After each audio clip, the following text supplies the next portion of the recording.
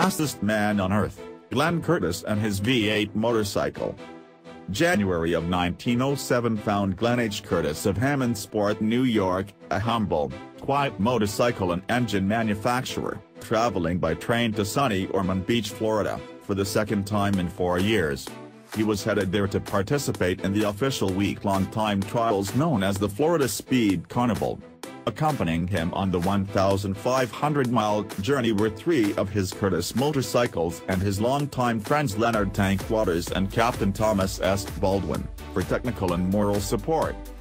On arrival, with the trials underway and no time to lose, Glenn first brought out his single-cylinder, 3-horsepower motorcycle, a stock machine he was producing for commercial sale.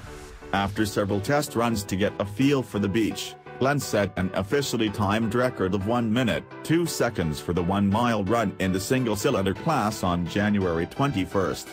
Competing in the 1-mile race for 2-cylinder cycles on the 23rd, Curtis came in first on his other stock machine and found he had again set yet another record time of 46.67 seconds. With enthusiasm running high amongst the 3 friends, Glenn brought out his newest bike the next day, powered by a 40-horsepower V8 engine of his own design.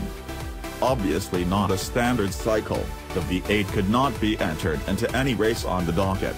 However, officials did agree to a time trial, allowing a 2-mile start to get up to speed. Curtis, leaning so far forward he was practically lying flat on the bike, covered the next mile in 26.4 seconds, over 136 miles per hour.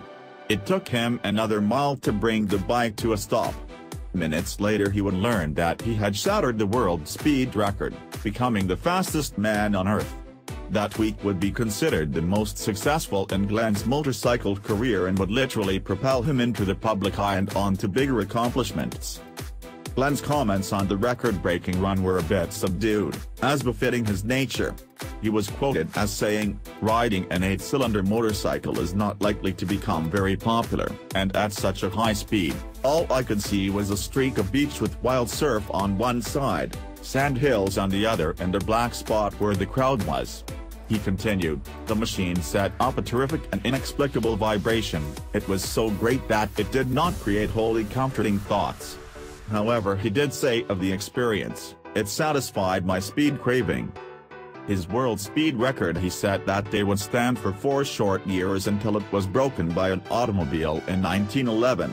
However, as a world motorcycle record, Glenn's daredevil speed run would stand until 1930, the year he passed away at the age of 52.